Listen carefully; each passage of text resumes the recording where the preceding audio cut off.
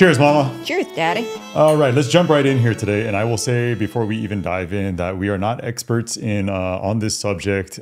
Basically, what we are giving to you is just some very common sense, what I feel is a very common sense approach to personal finances. And I know that there's probably many of you out there who would discourage us from doing this, but the purpose behind it is that we're going to take a very modest and very humble approach in discussing this openly with you. But we are hoping that even if there's little tiny nuggets that some folks out there can extract from whatever it is that we cover here in the next hour or so about our financial journey, and they can apply that to their own personal financial goals, great. Let us know down in the comments if you have any recommendations for us or for anybody else out there in the course of listening to this podcast. But we wanted to dive in because we are 40 years old, and once upon a time, Melissa and I set the goal for ourselves of being debt-free at 40, and by the grace of God and through a lot of hard work and sacrifice, we have somehow managed to pull that off. Yeah, we get a lot of questions. We get a lot of questions about our finances, how we've managed to do what we've done out here. And there's a lot of stuff going around like, oh, they're trust fund babies, or somebody gave them that land, or that we are in debt up to our eyeballs with the different projects. So we just kind of wanted to clear all that up and then lay out exactly how we became 100% debt-free by 40. And again, before we dive into this, I want to reiterate that this doesn't necessarily have to be your own personal goal. We're not saying that if you want to purchase property and build your own home, that this is the way to go about doing it. Everyone's journey is different. But let's say you have a smaller goal in mind of taking your family on a vacation, or you want to purchase a boat for yourself, or treat yourself with some kind of expense that you take on. More so, as, again, just as a reward for demonstrating a lot of financial discipline over an extended period of time. So let's dive into this. We're going to go about this somewhat chronologically. We actually have some notes that were jotted down because it has been a very long journey for us. Again, like I said, this is something that started about 20 years ago when you and I were dating, living down in Las Vegas. We figured out that we were going to be having Nevaeh at a very young age, and that kind of opened the door to these discussions. So let's start from there, Mama. Yeah, so we found ourselves, we did not come from wealthy families. Nobody gave us any amount of money when we went out on our own. So we found ourselves at 22 years old, unmarried, pregnant, working part-time with a reasonable amount of debt, renting a one-bedroom apartment. Who did that debt belong to, though? Well, it was my student loan debt mostly. So I went to university, got a 4-year degree. I became a teacher, and my monthly income at the time was not covering my student loan payments, which is a very common story. And on top of that, it took me over a year to actually get a permanent teaching position. So traditionally speaking, you have always been, at least prior to the two of us coming together, you were a spender. I was a saver. You had some debt. I had none, but that was because I really didn't spend any money. If I was going to make a purchase of any kind, any substantial purchase, it was going to be done with cash. That's always been my mentality and philosophy. Yeah. And I didn't spend like I didn't spend on food or coffee or going out or anything like that. Yeah. I would just buy like little things. I had an apartment, and I would buy like cute dishes and things like that. But I racked up, by the time you and I got together, I had racked up $2,700 on my credit card by just making stupid purchases in college, pizza here and there. Shame.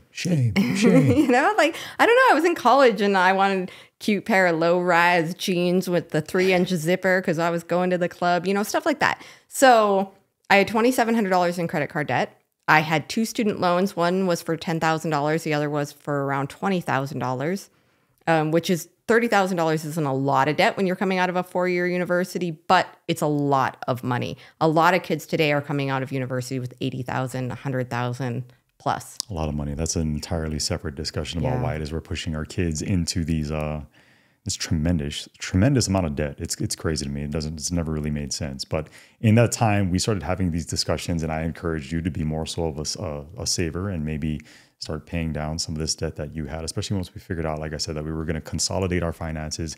We were going to have a child in common, and down the road, eventually, obviously, we became married. So yeah, I think it's really easy to be a spender when you're kind of aimless.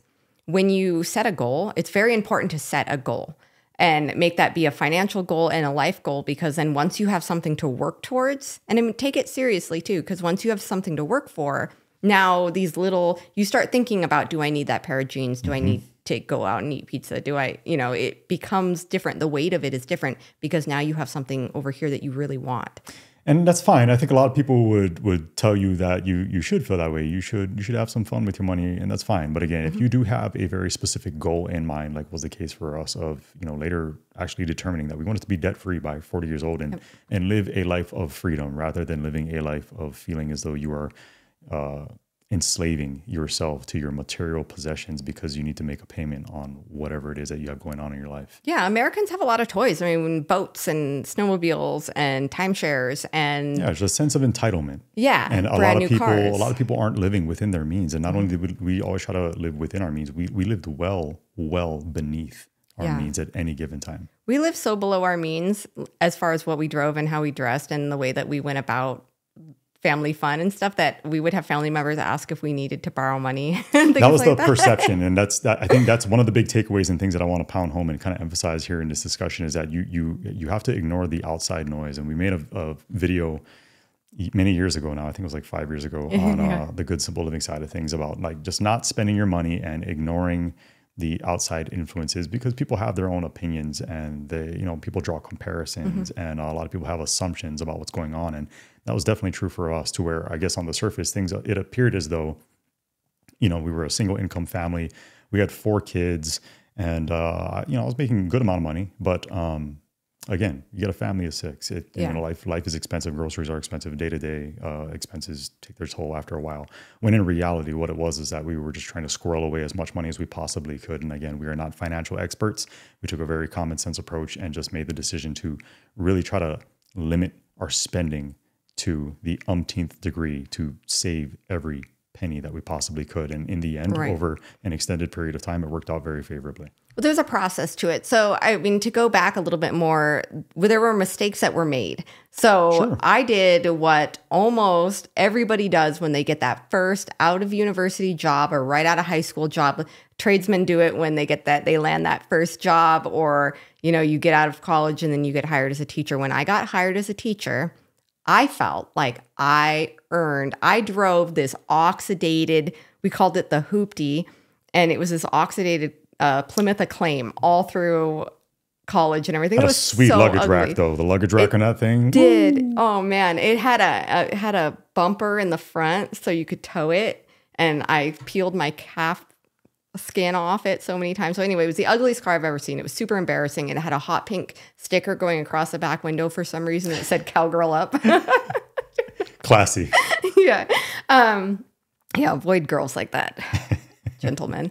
So I felt like when I graduated from university, I got my first real teaching job that I deserved a new car. So I went into the Mustang car dealership, the Ford dealership, and I bought a brand new cherry red little Mustang. It's a Barbie car. The Barbie car. So that's what I drove. It was like $15,000 or $16,000, which is funny. It's a steal now. Yeah, but at the time that was very expensive. It was brand new car, and the payment was like $280 a month or something like that. But it was a 7-year loan. I opted for the 7-year to really spread out that debt because I thought that made it more affordable. I didn't understand things like compound interest because nobody teaches that anymore in school. I didn't know what that meant. I thought it's a 5%. I just was going to pay 5% of 15. I thought it was like simple interest, Right. So for anyone with kids or grandkids, jump on PragerU and look up simple versus compound interest. It's a 5-minute video and it is fantastic. It's all your kids need to watch to understand why they shouldn't spread their car loan out over 7 years. I feel like it's the meat and potatoes of what it is that we should actually be teaching our kids. Because I think there are a lot of adults, there are a lot of homeowners out there who don't understand the terms of their mortgage, which was me for a long period of time. After we purchased our first home, I was like, hold on a second. This is how this works? Why is the principal not being paid down? I didn't understand it. For 5 years, you don't pay anything on the principal of I had no idea. A mortgage. And people don't understand that. I didn't know because nobody had ever taken the time to teach that to me. 4 years in, when we went to refinance our house, you were like, wait a minute, why do we still owe what we bought it for? It made no sense. We've been making $1,500 a month payments. Right. So make sure you're educated on the terms of your mortgage when you sign that paperwork. Yeah, there's another really helpful website called 1 Minute Finances. And it's like every financial thing, they'll explain IRAs, all different forms of interest, retirement accounts, everything in 60 seconds. And there's a bunch of videos. Fantastic. Great resource. Yeah. So it's very important to understand what you're getting yourselves into. The banks don't really want you to know this information. So let's fast forward here a bit. Eventually, we make our way back to Washington State, where I get hired on as a brand new police officer, making what I thought at the time was an exorbitant amount of money, even though I was only making about $60,000 a year as a new officer. I remember getting that first paycheck for $1,600, thinking that we had absolutely made it. And at the time, again, because we were maintaining this this goal and this philosophy of trying to squirrel away as much money as possible, we were sharing that Barbie car. The two of us, we had Nevaeh in her little infant car seat that we would have to finagle into the back and get mounted properly. Total pain, not practical at all. No. But it worked really well for us from a financial standpoint. Yeah, so we decided that the car payment was a little much for a very unpractical car, and we still owed 5 years on the Mustang. So we ended up taking the car back. We had to pay $280, which was, I think it was like one payment for them to take it back and to be out of the loan free and clear. It was a couple. It was a few payments. Maybe 2 payments. So you ended up taking a loss on that car, but it was good to cut ties with that depreciating asset. Right. And then we instead bought a practical family vehicle for half the money. We bought a 1998 Ford Explorer, gray in color. It was beautiful. Beautiful. But it was far more practical for us. It really suited our needs. And we paid $8,100 for it. It had 24,000 miles on it at the time. I knew that it was a vehicle that would be reliable for us for many, many years to come. And the payment was going to be less than it was with your Mustang. Yeah, we got a 5-year loan on that one. And I think we bought it, for, like you said, $8,500. $8,100. I still remember to this day. $8,100 and change. Mustang. Correct. So it was going to be half the amount of money. So we got into that car and we still decided to share one vehicle. Instead of buying 2 cheaper vehicles, we thought, nope, we will buy the one cheaper vehicle. And now we've got extra money. So even though we were doing that, we weren't saving anything. And it was because our expenditures weren't being kept track of. So we sat down one evening, and I think everybody should do this. Everyone, if you have debt, sit down and write out your debt, biggest to smallest. And it doesn't even need to be debt, just your expenditures, your monthly expenditures, our mortgage payment, our utility bills, home insurance, utility bills, your grocery budget, and set a budget and stick to it. Like really stick to it. Even if you're like there being crazy in the store with a list and scratching stuff off. Just anything you're going to spend money on. And then I gave us at the time we were a family of 4, I gave us $100 clothing budget per month. Okay, so let's dive into that part of it. How was it that we were able to keep our kids in decent looking clothes with spending a very limited amount of money on a month-to-month basis? Yeah, we had to get really creative with the clothing. So I identified a few really great secondhand stores. There was one called Kids Clothes in Battleground. I absolutely loved that store because she was really picky about what she took. It was important for me that even though we had this goal and we didn't really care what we looked like as far as what we wore and everything, we wore some interesting clothing. Still do. Yeah. It was important that the kids never felt that they weren't, I never wanted them to be looked at or made fun of or anything like that, because this was our goal and our dream. And so it was important that the kids looked nice and they felt confident. Yeah. Side note, I think it's still important to take a basic level of pride in how you present to other people. And even though our kids were homeschooled, we never wanted to make them feel as though they were lesser than in any way and, run the risk of them being mocked by their peers. Right. But again, when it came to Melissa and I, with me in particular, we don't care. I really don't care. Yeah. So with kids, there are a lot of secondhand stores around. Almost every community has one. Once Upon a Child is in a lot of locations. Those tend to be really big. And that's a consignment store. It's a consignment store. So you can go there. They've got Columbia fleeces and jackets and snow boots and all, jeans. Everything's like around $5. You're never going to find those prices at the mall. Everything's in great condition. They don't take anything that is stained or ripped or anything like that. So everything looks nice. If you bought it at Old Navy and you brought it home and you washed it once, it's going to look exactly the same as just buying it gently used. And then after your kid wears it for a year and outgrows it, you consign it back. Instead of taking cash, if you take credit, you get twice as much. Store credit. Correct. Yep. So I always just had this running account. Mm-hmm. And you're able to consign bedding, toys, just anything. So you're not just donating that stuff. You're able to turn it back into things that you can then, spend budget. And like sometimes they even had diapers and stuff there.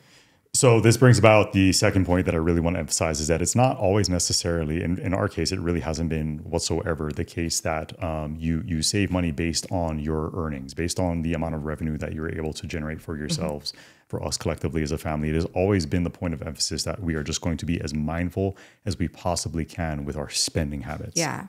So sometimes I wouldn't like, there were Goodwill was my favorite place to go because Goodwill's big. And the trick is you find a Goodwill that is located by a mall because the mall donates the stuff that doesn't sell over to the Goodwill for a tax write-off. And now all of a sudden you've got all this shoes, clothing, jackets with tags on them from the mall. So always find the ones by the mall and then shop their 50% off day. Don't go into Goodwill unless it's 50% off. Go on their 50% off day. I would go out of there with garbage bags of clothes. I mean, like 3 and 4 garbage bags of clothes, and my total it'd be like $100. Yeah, and it was crazy. It would. I mean, we'd look forward to it every month. Yeah, I would get really excited. We would wake up early. We would drive to the Value Village or to the Goodwill, and we would stand outside before they even opened with the other people who were trying to get there early to have their pick of the finest clothing that they had to offer. And it worked out great. And it was a prime example of how it is that we were able to live well beneath our means because we had the ability to go out there and splurge and afford nice, brand new retail clothing for ourselves. But we didn't do it because for us, it interfered with the ultimate goal of being debt free by 40 and being able to live the life that we wanted to live here in what ended up being Idaho. Well, the reality is that we couldn't really afford it. Like we had the credit cards to do it. We had the money coming in technically to do it, but not really because we had debt. So at the time when we bought the house in Vancouver and Nevaeh was a baby, we had 2 student loans, a car payment, $2,800 on credit card, and then we had the mortgage. Correct. So if you have debt, if you have money that you owe to a third party and you do not have enough money in your savings account to just write a check and pay it all off, you are technically broke. I don't care if you're making $200,000 a year. If you can't pay off the boat, the Corvette, the bill from your last vacation, the timeshare payment for the year, if you can't pay those off with the money you have in savings, you're broke. Agreed. If you're broke, you can't afford to go buy new clothes. You can't afford to go on vacation. You can't really afford it. Can you do it? Can you finagle it? Can you put it on a credit card? Yes. And it's so easy to convince yourself because, oftentimes these are very indulgent purchases. It's easy to talk yourself into it and be like, no, I either I deserve this or I can make this happen somehow. And I've heard it said before, there's some kind of a very commonly used expression of that. If I can finance this, then I can afford it, where I would kind of like you just said, I would completely disagree with that. Yeah, most people are making the minimum payments on their debts and not understanding what that compound interest is doing. And in the meantime, also racking up credit cards. So that can get you in a really dangerous situation really quickly. And I was definitely headed down that path until I started listening to Dave Ramsey. And he's really stern. And he's like, when he was like, kind of said that same thing. If you can't pay off your bills, which I couldn't, I looked at what we had in savings and I looked at what we had in debt. And he was like, you're broke. I was like, we're broke? Like, I never looked at us and thought we were broke, but we were. Yeah. We 100%. Yeah. And we could have continued down that path for the next 30, 40 years. You working as a police officer, me being a stay-at-home mom, and then just buying things, going out to eat, going on vacations, and staying broke. So what you just mentioned there really was the genesis for us deciding that we wanted to be living this debt-free life, because it's never really made sense to me that it's the very common thing to do is to, and again, this is just one of those things where there's no real rational reasoning behind it. It's just what you do. It never really made sense to me to basically sacrifice and forego the best years of your life working a miserable job that you really don't enjoy having to go do on a day-to-day basis for 40 plus hours a week to pay off these material possessions or even pay off your home over a period of 30 years. And that's the reason that you end up having to stay being housebroke in your job for as long as you do. It's never added up to me. I get that we're all different, but for me and for us, never made sense. I don't think it really makes sense for anybody. No one wants to become a slave and work for the toys they don't even have time to use, because it's self-imprisonment. It really is. So I did read a stat earlier that 50% of Americans do not have $1,000 in their bank account. So if something massive happens or their engine blows up on their car, they literally have to put it on a credit card. And we both know people that are like that. And it's amazing to me because it's such a stark contrast from the way that you and I have always done things over the last couple of decades. Yeah. So we just decided to make it really, really simple. So we sat down, we wrote out all of our expenditures, and then we wrote down what we were bringing in a month. Then we deducted it. After we deducted it, this is no funny money at all. This is just the bare necessities. We had $900. Woo. $900 left over. Living large. So Dave Ramsey's suggestion was to put $1,000 into savings so that you weren't one of the 50% of Americans that didn't have $1,000 in a savings account. Put $1,000 into savings. And treat that like an expense to yourself. Well, no, it wasn't every month. It was just put $1,000 in savings. That's step one. Sure. But we eventually work our way toward doing this on a regular basis. Yeah, but that took years. Okay. So sorry, foreshadowing. You're jumping ahead here. Okay. So you put your $1,000 in that. That was pretty much the first month. Month 2, it was time to get busy. So then you're supposed to not in that way. And then you're supposed to write out all of your loans that you have or your debts. So our smallest one was the credit card, $2,800. Then we had the $10,000 student loan. I think then we had the car, then the $10,000 student loan, then the $20,000 student loan. Those were the 4 debts we had. So you're supposed to attack the smallest one first. Reason being? Now, you were saying that it made more sense to attack the one with the highest interest rate first. Case could be made, but yeah, your reasoning is that it builds some momentum. It's a way of the snowball. It's the snowball effect, and you're scratching these debts off of your list, and you're easing that burden over time. And it's a sense of accomplishment. When you knock a bill off and you no longer have to write that check every single month or deposit that money or see that automatic withdrawal every month. When that goes away, you feel invigorated. And now you're like, all right, let's attack the next one. And then when you knock that one off, it's like, all right, let's attack the next one. And you're freeing money up for yourself in the process because now your expenditures aren't what they once were. Now, I didn't totally listen to Dave Ramsey because I didn't feel like $1,000 was enough for a family of 4. When we really got into this, we had Kaimani. And I thought that it was important to have $5,000 in savings in case like something major happened. So we didn't actually start. I was just making all the minimum payments. And then I put $5,000 in savings. So I messed up the plan. And I'm sorry, Dave Ramsey. So I put $5,000. And then after 5 months, we took that $900 and we threw it at the credit card. It took 3 months to pay off the credit card. And then it was gone. We didn't have credit card debt anymore. And it was like, okay, now we only have 3 things. So then I started taking the $900 and putting it towards that $10,000 loan. It was nice to watch that $900 chip off, but it was taking too long. So I decided to start a side hustle, and that helped a lot. Correct. So in this journey, in this process, we eventually figure out ways of just bringing in more money. Melissa did, and rather than just being a stay-at-home mom, you did a great job as far as jumping in and really thinking outside the box and figuring, hey, what is it that I can do to be bringing in some additional money? And so you came up with a number of side hustle projects, little home businesses that in the end ended up being massive for us. I decided that we weren't bringing in enough money. So the only solution was bring in more money. So I had to figure out a way because you couldn't really bring on more money without just working crazy overtime. To me, it wasn't worth the risk because of your job. I thought if I required you to work overtime and something were to happen to you, that would just be horrible in an overtime shift. And so that was like a weird place that my mind went. So I put the burden on myself to make money. I was thankfully artistic enough. You're very artistic. I'm not Leonardo da Vinci or anything like DiCaprio. that. DiCaprio. Oh, sorry, wrong one. Yeah, that's the wrong Leonardo. But so I'm not artistic in that way. I'm not going to go paint a wall mural or anything, but I was able to paint these themed nursery letters and plaques and potty stools. And I used to make like little timeout stools and stuff like that. Like funny little things for Baby's Own Space. Baby's Own Space. I think the Facebook page is still up. So back then there was no Facebook Marketplace or anything like that. So I literally had like 40 email addresses.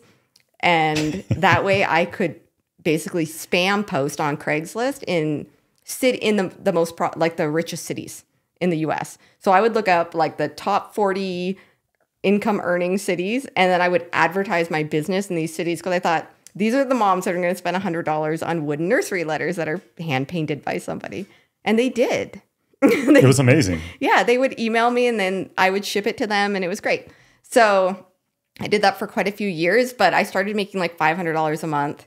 And then I started making up to like $1,500 a month. So now instead of $900, we had $2,400. And that didn't mean we had money to spend. That meant I had $2,400 to throw at that debt. Yes. And we were able to pay off that one loan relatively quickly. I mean, within a few months, we were able to get rid of that loan. Now all we had was the car payment and one more loan. So I just doubled down. We just kept doing it. And by the time we had Kira, we were, what, 27? Yeah. We had 29. Yeah. So, okay. So 29. Okay. So we had no car payment, no student loan debt anymore, no credit card debt. All we had was a mortgage. Unfortunately, the market crashed. Okay, before we even get to that part there, so we've devised and figured out a way of spending a very limited amount of money on wardrobe for the kids. On basically, we were saving in any way that we possibly could. We were sharing a vehicle for a long period of time. That same 1998 Ford Explorer was our only car, which meant that if I was going to work, you were left without a vehicle, which meant that sometimes, this is the sacrifice, the type of sacrifice that would have to be made, was that you would walk to the grocery store while I was at work. And you would come back with bags hanging off of a kid's stroller. You'd bring that back home. My dad gives me a call one day and says, hey, my in-laws are selling a older used pickup truck. It's a 1992 Mitsubishi Mighty Max pickup truck. It is a stick shift. It has 100,000 miles on it, but they only want $900 for it. I looked it over and said, hey, $900 is worth the gamble.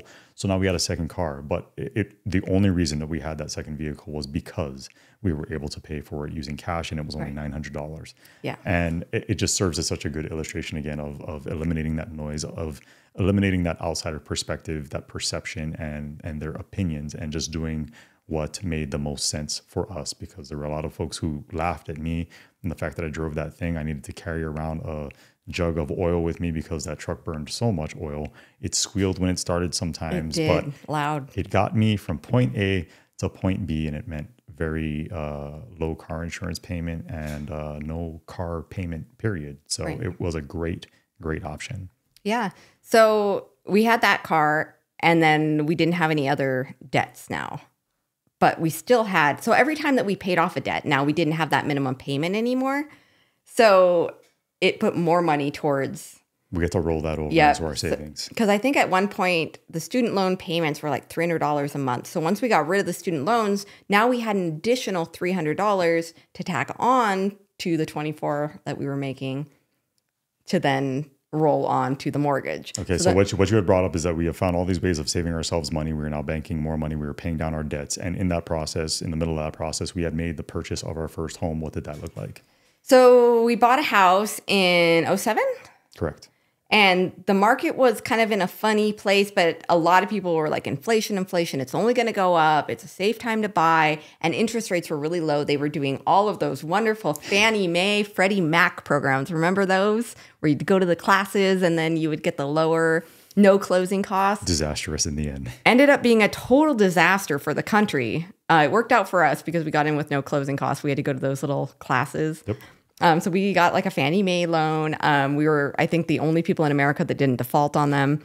And our house went underwater when the market collapsed in 2008.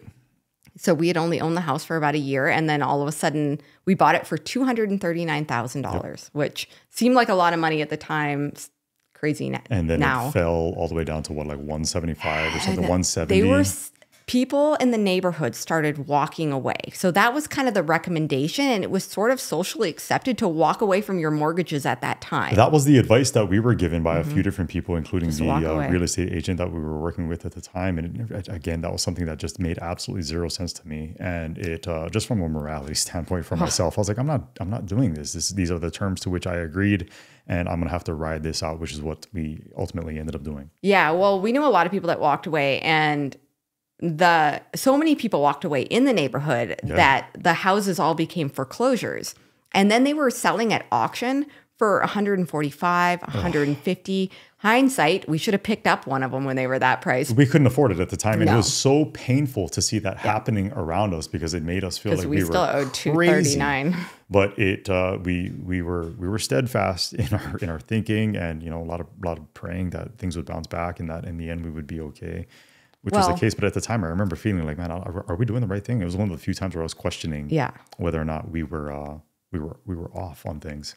Speaking of finances, a lot of us do our financial dealings online, along with shopping and socializing, which makes me very thankful for the sponsor of today's video, Surfshark VPN. We rely on Surfshark to keep our online security safe when we are at home and while we're traveling.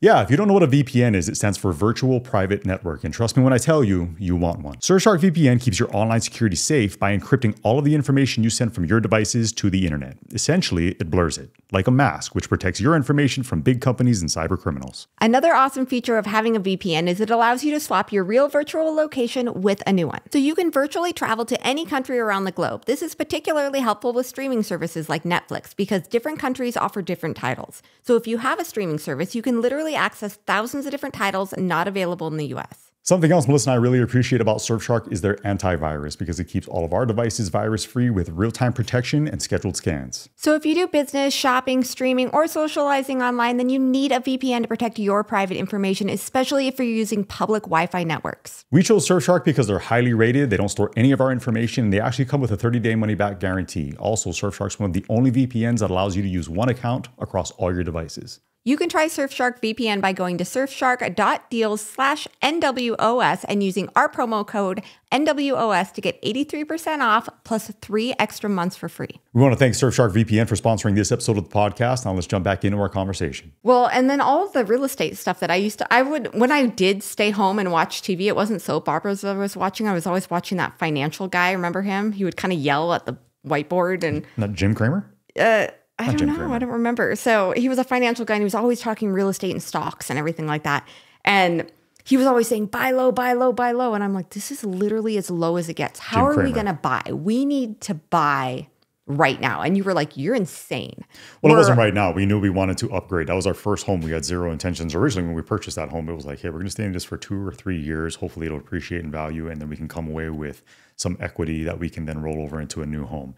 When we figured out that, hey, we're actually multiple tens of thousands of dollars upside down in this mortgage, we felt stuck. We didn't know how to navigate our way out of it. Well, so you and I remember, had different philosophies. You were like, we should stay in this house and then we should pick up one of these $150,000 ones, turn it into a rental because the rental market was really good because everyone had walked away from their mortgages. Nobody could get loans. Everyone had to rent for 6 or 7 years to repair their credit. So it would be profitable. And so the rental market was good. The rental market was, it was insane. You were able to get $1,500, $1,600 a month for these houses when the mortgage payments on them were $900. Right. So you were like, let's pick up another rental and stay in the little house. I do remember suggesting that. I was pregnant with baby number 3 and I was thinking, no, I don't want to stay in the little house. Let's turn this house into a rental and let's buy something bigger that fits our needs, that is going to appreciate significantly more. That's a foreclosure or a short sale. So we started looking at all the short sales and foreclosures. We were on that foreclosure.com page and we found our house. So basically we used real estate to catapult us ultimately to being able to make the dream come true. So it wasn't that clean and simple though. So touch upon how it is that we managed to restructure things in a way that was favorable to us, to where we were able to, I'll let you tell the story, but go ahead. So our mortgage payment was $1,680 a month, and we knew that we could probably rent it for $1,450. So we needed to get the payment down. We originally got in at like a 6% interest rate. That was kind of the going rate in 2007. I think maybe it was 5.5%. And then we bought it down. At the time when the market collapsed, they lowered interest rates so significantly. It was like 3 something. It was 3.75. Well, I think it was. Yeah, it was something. It was in the 3s. 3% range, yeah. Yep. I think we ended up at 3.5 because we bought the rate down a little bit. There you go. So we refinanced at 3.5. We got the payment down to $1,350. We put it for rent for $1,500. So now all of a sudden we're making $150 a month. And what that allowed for us to do was then take that short sale listing, place an offer on that. Remember, we had to wait to hear back on that for like 6 months. And we're like, come on. Oh, buying a short sale is a really hard process. And so we found that short sale. Things worked out there. We end up with that house. And because it was a short sale, we had instant equity, which was a new feeling for us because we had never experienced that. Literally with our first house, from the day that we purchased it, it had depreciated substantially in value. Yeah, we paid $336 for the Battleground house. We paid $323, and then I just got done telling you yesterday that I got a email notification because I just like keeping tabs on these things, that the current assessed value on that house is $920,000 in 10 years. which is incredible. So had we still owned that house, we would have tripled our money, but that's a whole nother story. So now we have a profitable rental, and that means we don't have to walk away from that house. We were still $100,000 upside down in the house, but we knew if we just kept renting it, it wasn't costing us anything. Nope. Eventually it would recover, and it did. So for us, yes, we had paid off our loans. Yes, we had money coming in. Yes, I had the side hustle, and we had all these other creative ways that we were saving money and making money. But we had this big goal over here of being mortgage free. Debt free by 40 meant no mortgage either. Yep. So we needed to come up with ways of getting big lumps of money. And we chose real estate. Some people do Bitcoin, some people do stocks, but everything has risks involved. Real estate has risks too, but for us, we liked it because it was tangible. It's tangible asset. We could touch it. We could go out there. And even though it counted as debt against us, we never viewed it in that way. We viewed it as a tangible asset that was very likely to appreciate in value over time. Well, that's a positive debt when it's profitable. It's not a negative debt. Correct. So. You can't treat that or look at that in the same way. Yes, exactly. So if you have rental properties and you've got $100,000 mortgage payments on them, but you're renting them for more money than what the payment is, that's a profitable debt. So, which is weird. That's a weird thing to think of. It's a weird concept. I know, yeah, positive debt. So then the goal was moving to Idaho. Everyone's got a different goal. And I think a lot of people's goal is just to get out of debt, to just not have any loans besides their mortgage. That's kind of the ultimate, I think, American dream, is just to have a mortgage, but not to have credit card debt, not to have car payments. And that model that we did of just paying down the smallest one and making sure that you're not spending more than you're bringing in, and that amount that you have left over that you put towards your debt needs to be treated like a bill. You have to treat that like it's a bill. I have to put this money towards that. Yes, hold yourself accountable. Right. And then once you pay off all your debts, now take that money and put it in your savings account and start building up a savings account. Or reinvest it. But I think it's also important to, I would go like 50-50 on that. I think it's important to have a good savings account. Let me say it again. We are not financial experts. Yeah, there I don't are know. people out there who know far better than we do. But yeah, you should either hold on to it and have it there as a nest egg for yourself, and or diversify and at least put maybe a portion of it into some kind of an investment opportunity. Yeah. So our goal was a little different. We wanted to buy land. And I know it's not a lot of people's goal. So ours is different than what a lot of people's, but we wanted to buy land in Idaho, cash. You're still jumping ahead here. So in the time that we moved into that second home, you continued with your side hustle endeavors. You created Lazy Locks, which was a child's headband company, business, small at-home business, if you want to call it that. And then there were additional steps that allowed for us to take things even further with you. And again, you still are not employed in this time. We're still a quote unquote, technically speaking, a single income household. You took on this side hustle business, and then you also got into extreme couponing. And I want to talk about this because while it may sound silly, and if you're not familiar with extreme couponing, there was a show that existed a few years ago and talked about that wasn't totally realistic, but still there were these people who were going into grocery stores, and they were basically navigating this fine line of finagling their way into doubling down on coupon deals and sales and all that. And they were bringing home these massive heaps of merchandise or just toiletries, what have you, for almost no money. And so Melissa dove into that, did some research, and really mastered this system that you came up with for yourself. That again, it wasn't about how much money we were making. It was about how much money we were spending. And because you figured this out, we were spending little to nothing on our grocery bill.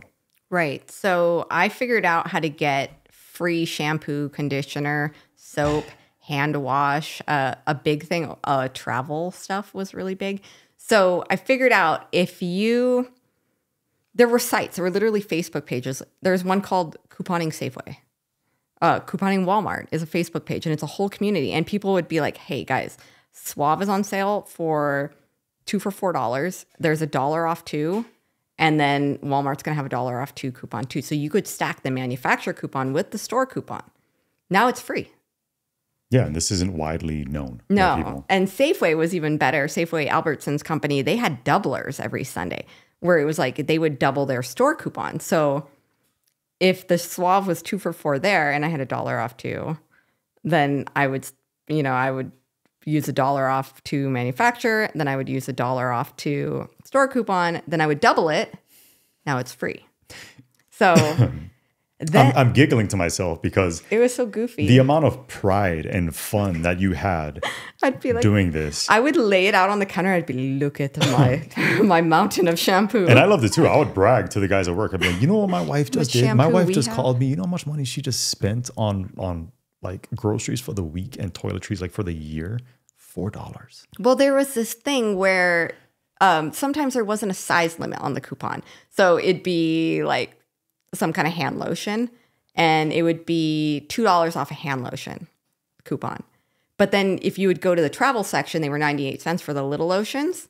So I would order the coupon. I would figure out the deals for the week. I would go after usually 2 deals when I started, and then I became an expert. I'd go after like 5, 6 deals. And I would identify the freebies. Then I would go on to couponclippers.com. Yes, that's a thing. I would order 50 like coupons, and I would go in and I would clear the rack. So I would buy 50 travel size lotions with a $2 coupon, but they were only $1. Now I have a $50 surplus. Right. They can't pay you cash at the store. So instead, I would grab $50 worth of groceries, milk, produce, meat, and I had this $50 credit, and they would apply it to that. And the checkers thought it was so much fun. They called me Coupon Mom. They would flag me into their aisle because they wanted to see the deal I would get that week. And then we weren't just hoarding it like a bunch of greedy jerks. No. Like we were donating a lot of this. We were taking it to women's shelters. We were giving it away to our midwife to give out to women that needed it or babies that needed it. It's beautiful. It's a beautiful way of going about things. Yeah, we were giving it to the Crisis Pregnancy Center. I would go to for diapers and wipes and baby formula. Like I breastfed. Like I didn't need formula, but there was always crazy freebies on big things of formula. So I'd get 40 cans of formula and I'd go give it to the Crisis Pregnancy Centers or to the women's shelter. And so it was really nice to be able to help the community and also have a lot of fun. And yesterday, we bought our first tube of toothpaste and our first bottle of conditioner. Believe that. And they just told us when we got back from the store, they're also out of shampoo. It was like I thought it was going to last forever because know. it's been, how long has it been since like we had to purchase something like that? Our garage, at one point, we had the big Costco racks. It looked like a Walgreens. It did. I mean, it would just be like, oh. And anytime my mom would come, I'd be like, shop. Or, like I didn't care. I mean, there was one point when I had like 20 Sonicares and I was giving them to everyone. You want a Sonicare? Here, have a Sonicare. That was amazing. Yeah, it was really fun and it was really profitable. And it was really beneficial, again, in our financial journey. Like, not to discount it at all. Again, it sounds silly, but it made a massive difference for us. Yeah, you can get creative. Well, and then having a baby's expensive too. And then when we got pregnant with Eli, he was kind of unexpected. And it was in the middle of this. kind of. It was in the middle of this, like, trying to get to Idaho, trying to pay off our mortgage. And it's like, surprise, you're having another baby. It's going to be medical bills and everything. So I decided to do a home birth. 1, because I wanted to experience it. 2, because I found a really fun, quirky midwife that would let me pay her in coupon stockpile. And ammunition. Which you would get from work. Which I also got for free. You got it free from work because you were supposed to practice every month. You're supposed to practice shooting every month. But yeah, over time, you save your extra rounds and it adds up over time. So I paid for Eli's birth in shampoo and ammo. And it wasn't just your home birth. There were other things. We fully embraced all the time. bartering. Yeah. Bartering was, and actually still is, I mean, when given the opportunity, it was a big part of our life and a big part of our strategy. Yeah. And really when Eli was born is when I feel like we really took things to an extreme. In that same period of time where we were living. Well, in that same period of time when we were living in that second house, there was no, we're out and about, let's grab ourselves a coffee. It was, hey, drip coffee all day, every day, because it's cheap. There was no, hey, while you're at work, why don't you go out with your buddies? I would go out and, but I always, for the entirety of my career, there were really only a handful of times, maybe 10 in total occurrences where I can remember purchasing my lunch or my dinner while I was at work, because you did a fantastic job of packing a lunch for me every day, because it was another means of saving ourselves a few bucks, a couple of bucks on a day-to-day basis. It was more than a couple of bucks. No, I'm just saying, you take a few dollars and you apply that toward every day. It adds up over time. Coffee, if I did go out to coffee with my buddies, it was always the cheapest drip coffee that was available, but it still allowed for me to partake and socialize and do all that. So family vacations. How about that one? family vacation. So I know a lot of people are thinking, you cheap bastards, you didn't do anything fun. Your kids correct. had a horrible childhood. You're 100% correct. No, so that's not true. So we just had to get creative with our fun. We went camping a lot. Our kids grew up going camping, and they were just as excited to go camping as they were when we said we're going to Disneyland. Yeah. So, I mean, hot dogs over the fire, fishing, hiking, that is so fun to a kid. Like, you don't have to take kids on lavish vacations in order for them to have a good childhood. Not at all. Our kids went on their first airplane last year, and they were petrified. I think I remember. Yeah. So we did take a Disneyland vacation. We did. Not to be complete hypocrites about this, but here's the way that looked. Melissa's cousin worked for Disney. Yeah, she worked for Alani. And was given free passes on like a seasonal basis. Yeah, I think she was given free, like 4 free passes twice a year. Maybe. So she offered them to us. So I was like, okay, we have free tickets to Disneyland. Maybe we should go. Should we fly down there? No. We actually drove down in our horrible 1994 Toyota RV that we owned at the time. I was 7.5 months pregnant, and we drove a Warrior, like the little tiny old. Was it great? Was it like a little 90s motorhome? It was. It was a 1994. And it Toyota overheated motorhome. going up the pass, and we had to keep pulling over to let it cool. We had a number of issues, but that was cheaper than buying 5 airline tickets at the time. No air conditioning. No AC. Driving through. Hey, we made it. We made it there and back. And then, so we were Oh. staying in the RV overnight along the way in like Walmart parking lots because again, free. And we'd go into we're Walmart cheap. and get food instead of going to a restaurant on the road. And then once we eventually ended up down in Orange County there, we were so sick. Melissa was super sick of staying in the RV with the 5 of us. Well, I was literally sick. I was, while driving in the RV, thank goodness there was a bathroom in the back. Because I was pregnant and I was getting so sick on that, I was vomiting in the back of the hot motorhome, but we were taking our kids to Disney. Good times. And we were doing it on the cheap. But we eventually got down there and we decided, no, you know what? We need a real bathroom and a real bed. And so we splurged. So we found a motel. We found a motel. And when I say motel, this was like the most horrific 2-story building, like the kind of place you get murdered in overnight. And we ended up staying there with our family because it was like $25 a night. I think it was $46 a night. Whatever it was cheap. It had a free shuttle to and from Disney. So that's what we splurged and opted for. Yep. And so we stayed at this motel for $46 a night. And then leading up to Disneyland, because we knew that we were going to be going about 6 months before, we had our family, we told the grandparents that instead of buying the kids like Legos or something that they were just going to lose the pieces to for their birthdays and Christmas that year, to give them Disney cards so that when we went to Disney, they would have their own spending money. So by the time we got to Disney, they all had like $200 in Disney gift cards, and they bought their Minnie Mouses and they bought their big suckers the size of their face, and they had so much fun. And we kind of planned for that. So, I mean, we really did take things to an extreme. We got pretty weird and quirky. Extreme is a complete understatement. This is something that... So financially, this has worked out very favorably, but along the way, there have been family members, there have been discussions, there have been awkward situations with friends, there have been a number of social events that we've had to say no to, and admittedly so, it is served as a drawback for us from a social standpoint. But when you are hyper focused on a goal and you're trying to do something that many people would consider to be very difficult, you have to remain focused and you have to be willing to say no and step on some toes every now and again, even if it's uncomfortable. Yeah, even if it's uncomfortable for yourself, even if there's sacrifice. If you want to do something different, then you have to be different. Correct. And that was just, especially on it was seemingly impossible to pay off all of your debts and then buy land and then put in a well and put in a road and do all of that on a single income. I don't know that I ever genuinely believed that it was going to happen. I think I was hopeful that it was going to happen. I knew that I could put in the work toward trying to make it happen, but I didn't know that it would come to fruition. I really didn't. Well, once the real estate market recovered and it was doing really well, like in 2019, the market was doing really well. It was kind of before the whole COVID thing had hit and everything. Market was healthy, and we decided now's the time to really start making our moves in Idaho. So after we had paid off all of our debts, we were putting all of our extra money into our savings account. until we built up $150,000. And then it was like, okay, now it's time to shop for the property. We are not spending a dollar more than what we have in this account. Yes. And we spent all but $2,800. So we went from having $150,000 to having $2,800, and that was scary. Well, we had land. But we had our land. And that was worth a lot. And we had no land loan. And that was, but then it was time to get back home and get back to work because the next project was a road and a well.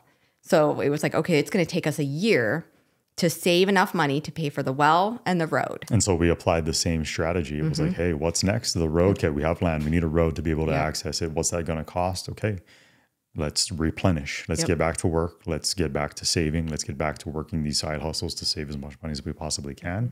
And then one by one, we will check things off of the list, much in the same way that we did in the beginning with trying to pay off all of these loans. Yeah. So we would come up here in the summertime and we would stay for 2 and 3 weeks and just do some work. And we started putting in the garden fencing, things that we knew that we would need. Yeah, that's when we started documenting things on YouTube. Yeah. And exactly. So, and then I started selling vegetables out of the yard to try to make more money. I started, because I grew a lot of produce in Battleground. We grew a lot of produce. We produced a lot of eggs. We started doing meat rabbits. So then I started selling that stuff from the yard to try to make more money. And then it made sense to start a YouTube channel because in my brain, I wanted our CSA customers, the people that were coming and buying the vegetables, to feel connected to their food. Because we live by Portland, that was very important to the people of Portland to feel like, I watched this kale grow. So I'd be like, this is your kale seed. And I would plant it. And that was how these videos started. YouTube wasn't a side hustle. The gardening and the meat rabbits were a side hustle. But somehow YouTube became a side hustle that ultimately ended up being the answer. Our career. Yeah. Yeah. Which was totally by accident. I say we're accidental YouTubers. Big swings. And like I said before, you know, with emphasizing these side hustles and how so oftentimes they seem silly. I mean, when you introduced Lazy Locks or I was like, I'm going to make headbands. You're like, what? Baby's Own Space. I think I scoffed both times. I was like, this is ridiculous. I did the same thing with YouTube. And you never know where life is going to take you. You never know what plans God has in store for you. But things take on a life of their own. And when you're swinging big, yeah, sometimes you're going to miss. But every now and again, the unexpected might happen, and things will flourish and become something that you never anticipated, and a tremendous blessing. And I think another important thing is when you are picking a side hustle, if you are picking a side hustle, pick something that you love and that you're passionate about. If you're good at art, make it art. If you're good at photography, make it photography. If you're good at finances and stuff, be a bookkeeper part-time for somebody, or I got a real estate license. It's another one of your many side hustles. I got a real estate license because I knew that we were going to be buying and selling rentals, or that we were going to be buying that house. And for me, I could get a real estate license in about 30 days of studying. And I was going to save us 3% on the purchase of a home, 3% on selling a home, because I got to be the real estate agent. Yep. And that was worth that 30 days of just going and getting that license. Yeah, and then as a bonus, you just through random happenstance, you managed to get a couple of deals done, and that was just some additional bonus cash. Were like, hey, you have a real estate license. Do you want to list our house? And I'd give them 1 or 2% off. And you earned a commission, and that went straight into our savings toward trying to get stuff done here in Idaho. Yeah, so I would say like pick something that you're good at, or at least something that you love, because you never know where your side hustle is going to go. And your side hustle could end up eventually becoming what it is you do. The primary hustle. Which is what happened for us. So we did end up becoming debt-free by 37. We sold the rental. And with the money from the rental did recover. That's the it did, yeah. So after many years of having it being a profitable rental and making us money, we sold it. We had equity at the time, and we had $74,000. Yeah, which was huge for us. You know, another lump sum of cash to be used to pursue this dream. Yep. So we took the $74,000. We bought a truck. A used truck, the truck that you drive now. Sorry, little Blackie. Yeah, we sold little Blackie. No more 1992 Mitsubishi Mighty Max. Yeah, we sold him off. He was great. We loved him. And the kids were literally like almost cried watching him drive away. But he went to a nice home. So he's like the Debbie. So then we brought on a bigger used truck that would pull a trailer and pull an enclosed trailer so we can actually move. And then same one we have now. And then our RV. So we took the $74,000. We bought the truck cash. We bought the RV, and we paid off the well. So now we have water. We have the RV to stay in. and we had the Foundation for the house. Yep, we paid for the foundation. Septic for the house. And the shop. We paid for the shop. And yeah, cash eventually too. the shop. Yeah. So by the time we moved to Idaho, we had paid off the land, the water, the shop. We had the RV to live in. We had the truck to pull the RV, and we had a road. And we were like, okay, we're ready to go. So we knew that we had about $350,000 in equity in that short sale that we had bought. At the point in time in 2020, our home had doubled in value in the 7-8 years that we owned it. Yep. It's since doubled again, but it's tripled from the time we bought it. But still, yeah. So we sold that, and we had all of those things paid for. We walked with $350,000 the day that we showed up in Idaho. That's what we had to build the house with.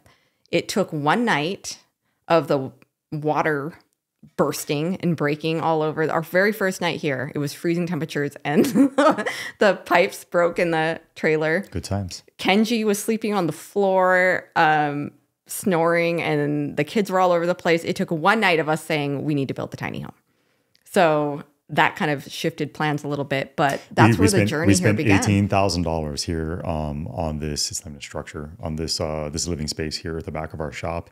And with doing that and with doing things ourselves, that was another point of emphasis in our strategy for saving money. If there was anything that we could take control of and get accomplished on our own, whether it be building our own home, building this, giving the boys haircuts. Yeah. For me to get a haircut, for the boys to get a haircut, every couple of weeks, every 2 to 3 weeks is haircuts are big. Yeah, it's a costly expense. So to use that as an example, anything literally that we could find in our to-do list that we could take on and tackle ourselves, accomplish and get completed ourselves, we did, no matter how big or small. And the stuff that we gave up may not be the stuff that other people want to give up. Like maybe going out on Friday night for pizza with your family is a non-negotiable. Maybe that is something. Put it in your expenditures then. Budget it in. Yep. It can't just be a surprise thing. But then really get real. I think the stuff that you really have to think about is coffees. If you are broke, and you're broke if you can't pay off, if these are your debts and you don't have enough money, you're broke. It's okay. You heard her, you're broke. We all been there. You're broke. Stop spending your money. Stop buying coffees. Like, stop doing that. Stop going out to eat at work. We used to call it micro spending. Micro spending, yeah. It's little things. It's $7 here. It's $9 for teriyaki. You can take $9. You can buy turkey meat, cheese. Lucerne's on sale right now at Safeway, 98 cents a pack. Just bought some That's a yesterday. week's worth of cheese. They always have sandwich meat half off. You can buy the $10 pack for $5. You get a loaf of bread. And you make yourself a beautiful turkey sandwich. Lettuce, big slabs of tomato, all the fixings, onions. I mean, you get a beautiful turkey sandwich. You can literally make yourself that every single day for the same price as going out to teriyaki one day. Yeah, it all adds up. It all adds up, which is why I always try to preach like, hey, it's not always about what it is that you're earning. You could be making minimum wage, but you can always do more to save more. And in the end, you will be better off for it.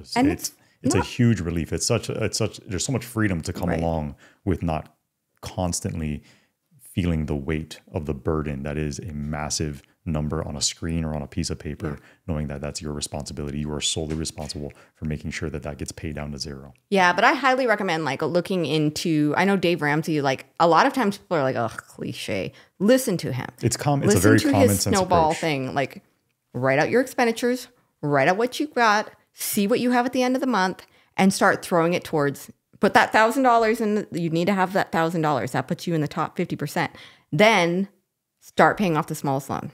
It feels so good to be like, that debt is gone. And then the next one, that debt is gone. You become invigorated. You become addicted to saving instead of addicted to spending. And when it's all gone, you feel, like I said, again, you feel free. And it's the reason that since accomplishing this goal for ourselves, we have opened up a whole new world of possibilities to where we can start taking these family vacations. We just went to Hawaii and not having to feel guilty about it, not feeling as though it's a step in the wrong direction. If there's a new car, I'm still driving a 10-year-old vehicle. I've never owned, you can say that I've owned the van. The van is the only vehicle that we have ever purchased brand new. It's because we got a steal of a deal on it. It was during a sale. There was 0% financing. It made sense. We needed a very practical family vehicle. I'm still driving a 10-year-old truck. The truck that I had previously was a 20-year-old truck. And it's all worthwhile. They're very small sacrifices that over time, because you make it a habit, you have a tendency to not view at all. as a sacrifice. I never felt as though I was giving anything up. And it feels great now knowing that we have all of these options open and that we've made them available to ourselves. Yeah. Yeah, no, I mean, it's great. It's invigorating and it's addicting. And the next thing you know, you're paying for your home burst with ammunition and life gets weird. And that's fun. Yeah, good times. And so it's been a long journey, a lot of discipline. But again, we're dodo birds. It's a very common sense approach. I cannot hammer home enough that we are not financial experts. So take all of this with a grain of salt. It's just what's worked for us over time. It does require some sacrifice, like we said, but it's so worth it in the end. And to again, it feels so freeing. Yeah. And you do need to go out and have fun. Like that's really important, but not all the time. You're not entitled to go out and have fun all the time, but earn it. We went to restaurants a few times a year for birthdays. Birthdays were like we would go to a restaurant, special occasions, anniversary, things like that. Like if we were going to a restaurant, it was often 3-4 months between going out to eat. Road trips. Camping. Road trips are huge. We took the kids on a 10-day long road trip to Yellowstone and we stayed at the cheapest hotels along the way and it didn't matter. It was the best vacation. It was a great time. And we didn't spend a lot of money doing it. I think the entire trip was like $2,500 if I remember. Yeah, which is a lot cheaper than a 10-day vacation anywhere else. So just little things like that to pay attention to, but don't sacrifice on family time. You don't need to spend a lot of money to give your children an amazing childhood and great memories. Like they just want you to be present and be there and take them camping. And that's just as fun. Amen. Yeah. All right, mama. We're dodo birds, but we did it. How about that? Yeah. 40. Debt free. We want to thank you guys so much for being here, watching, listening. If you have any comments or suggestions for ourselves, for other people when it comes to this topic, please stick them down in the comment section down below. And anything else from you, mama? I don't think so. All right. Good times. We so appreciate all of you being here. We'll see you next week here on New World Old Soul and then new Good Simple Living video coming out on Saturday. All right. All right. All right. We'll see you guys.